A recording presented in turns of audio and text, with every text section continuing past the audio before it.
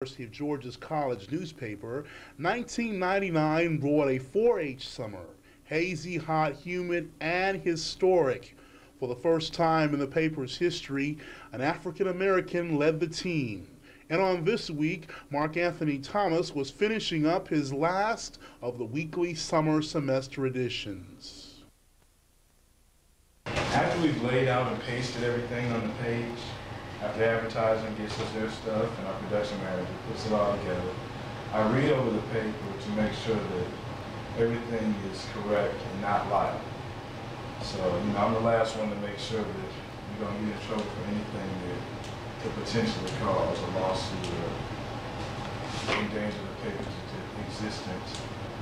With the final edition on the streets, we sat down with the man in charge to find out just how things went this summer.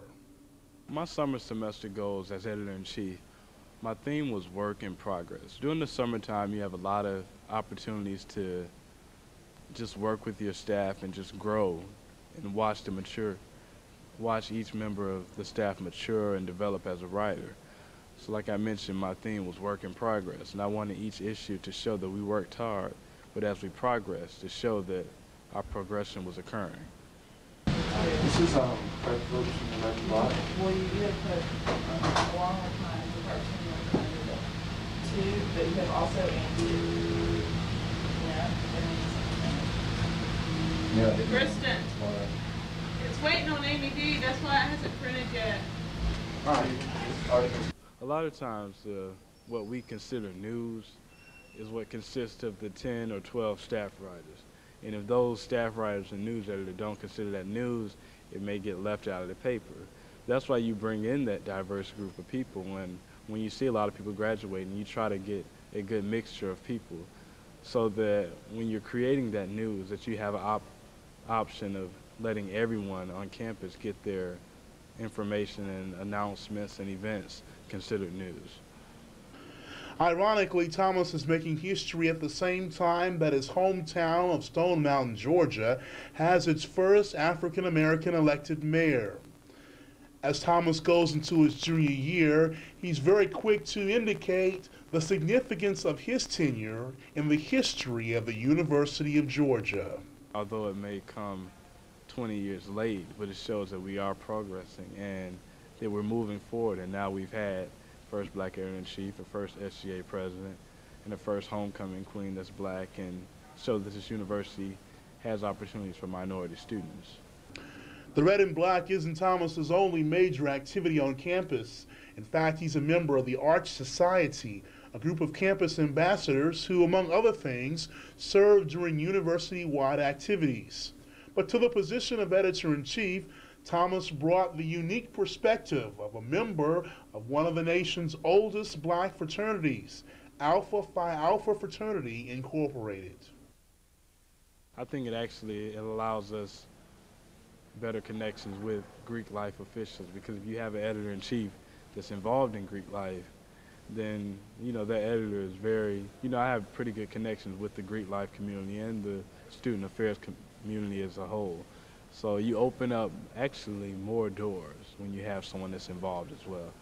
I think a person of color brings to the paper a different perspective of what is considered news.